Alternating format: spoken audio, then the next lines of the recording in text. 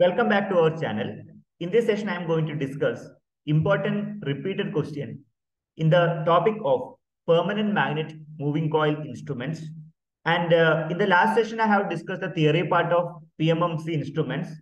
It is available in the description box and I button. Kindly go through once and note down the important equation so that you can solve this question very easily. Moving on to the discussion, I request everyone to go through this problem. It's very simple only. One of the repeated question. So let's solve this problem very easy manner. First of all, read the problem. A deflecting torque developed by PMMC meter movement when the number of turns equal to 5,000. So let us note down N is equal to 5,000. And the magnetic flux density is 3,000 Tesla. So note down accordingly. And the area of the coil, that is equal to 1 centimeter square. 1 centimeter square means 1 into 10 to the power minus 4 meter square, right? And current flowing through the coil is 70 amps. It works based on the principle as similar that of DC motor, correct? First of all, you have to calculate what is our ultimate goal. You need to compute the deflecting torque. Let me know the formula of deflecting torque. TD is equal to N into B into I into A. So substitute accordingly. So immediately you have to solve because even 1 second is also precious. Okay. You need to multiply 1 into 10 to the power minus 4 into 70.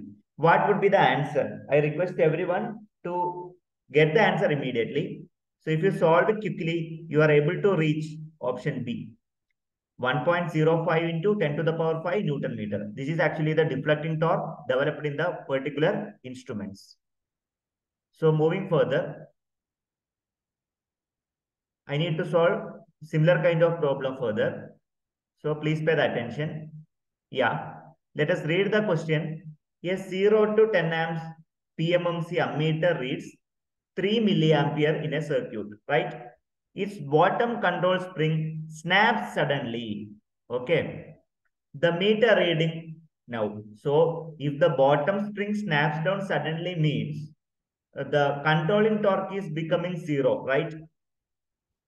Okay. Though the deflection torque is available there, the meter will not get give the proper deflection. Therefore, the meter reading becomes absolutely 0 because when the pointer stops, if the deflecting torque is equal to controlling torque, that point you must have known that. So by the way, the right answer is 0 milliampere. The meter did not give any reading at this context. So these kind of questions can be expected. Okay. So please read it carefully. Another one is one of the important question. So for this examination, it are repeated AEPW in Kerala PSC 2014. An ammeter having an internal resistance of 0.2 ohm. So everybody please note down. RM is equal to meter resistance equal to 0.2. Okay. Then it has a current of how much? 0 to 5 ampere. So I'll be writing IM is equal to meter current which is flowing through the meter, that is equal to 5 ampere. 0 to 5 is nothing but 5 amps. In order to change the range, what is the range? 0 to 25. So maximum value of current will be how much? 0 to 25 is nothing but maximum value will be 25, absolutely. We need to add how much resistance. So you need to calculate the value of shunt resistance to convert the PMMC into ammeter. That is a question. So what is the formula for computing the shunt resistance? Please recall the previous video. I have already suggested at the beginning itself. RSH or RS. What RS? RSH is better. Better use RSH. RSH is nothing but RM divided by M minus 1. Okay, this is a formula. Shunt resistance equal to RM by M minus 1.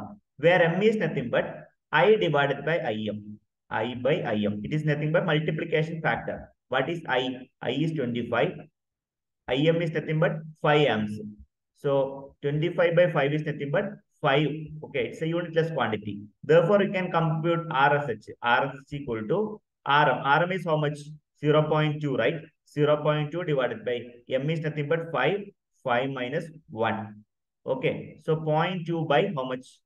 0.2 divided by 4. What is the answer? 0.2 by 4. 0.2 by 4 is nothing but 0.05. 0.05 O. So in order to convert PMMC into ammeter, you must have added 0.05 O. It should be parallel only, parallel to the meter, correct? No? So please go through the theory portion, how to convert the PMMC into ammeter. You need to connect the low value of resistance, which should be in shunted fashion or parallel to the meter. Okay, so this is the way how to get to the answer. Let me know if you are having any queries related to this particular topic. These kind of questions can definitely expect in the GATE examination and various type of competitive examination. So please pay the attention and try to solve similar number of problems. If you require any kind of material, you can put up in the comment box. Definitely, I'm going to share with that. So happy learning. Have a good day. Thanks for watching this video.